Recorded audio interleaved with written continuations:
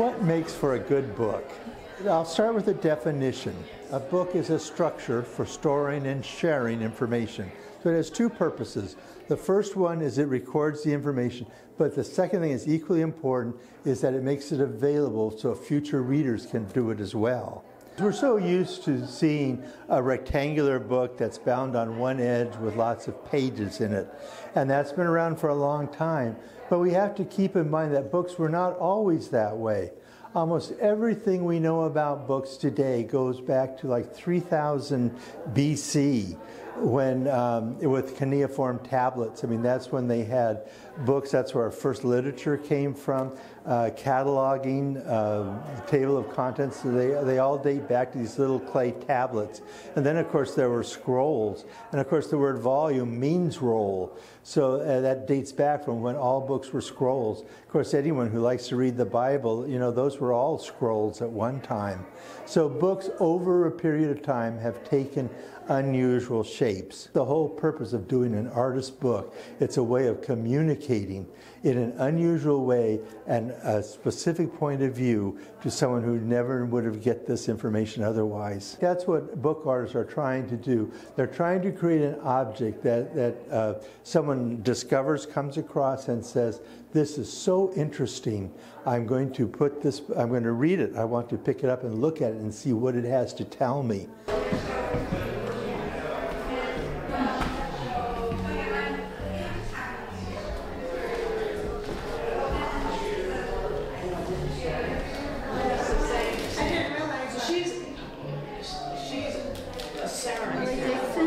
All your little poems are so beautiful. And then there's some quotes. Mm-hmm.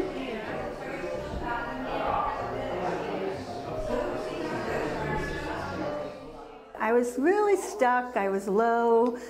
The world is doing strange things going on in the world, a lot of sadness, and I was low.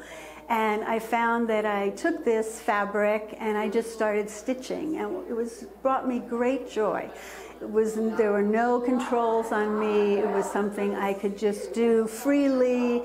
It made me be relaxed. It made me forget about those troubles of the world. And I call it language of distraction. So to me, looking at it, it could almost look like a language from an ancient civilization or something like that by the shapes on it.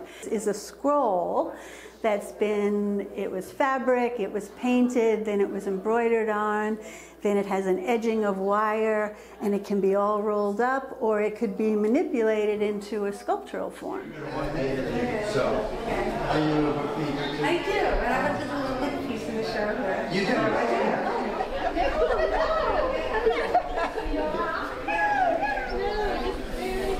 I did this scroll that's about the experience of the shootings at Virginia Tech in 2007, which is, we were there when that happened.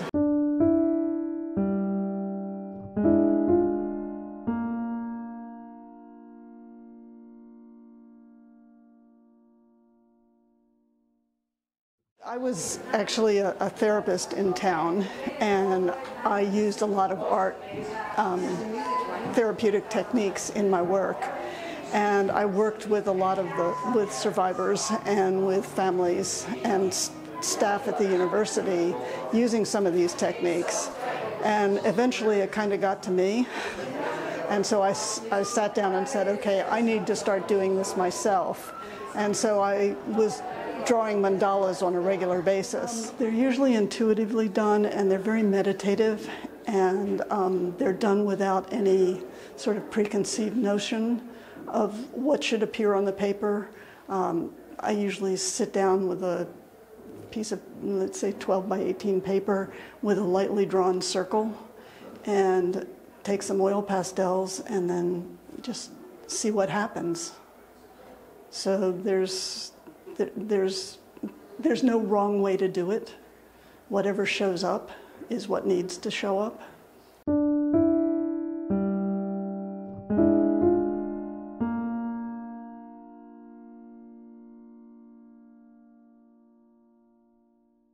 So I've went back and collected some of the work that I had done both prior to the shooting and then right immediately after, and then almost a year later. And I could see the very profound change in the drawings that I was making immediately after the shootings. And I decided I wanted to capture that in a scroll book.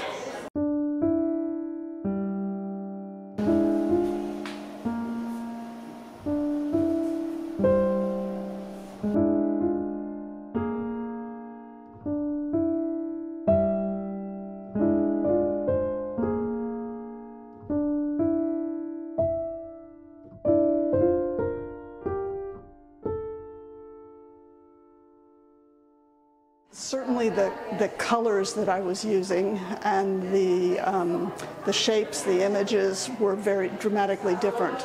I had a lot of black and dark blue.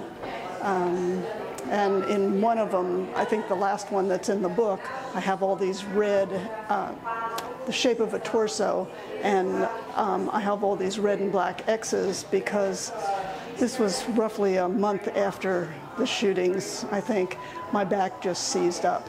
And that mandala was actually reflecting the physical state of my back. What I'd really like to see is gun control.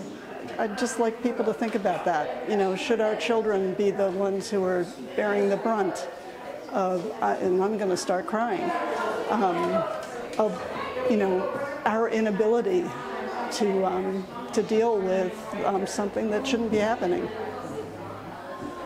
But so it is kind of, there is kind of a political thing, it's kind of an emotional thing, you live through it too. I wish it weren't political. It's a human thing. It's about life.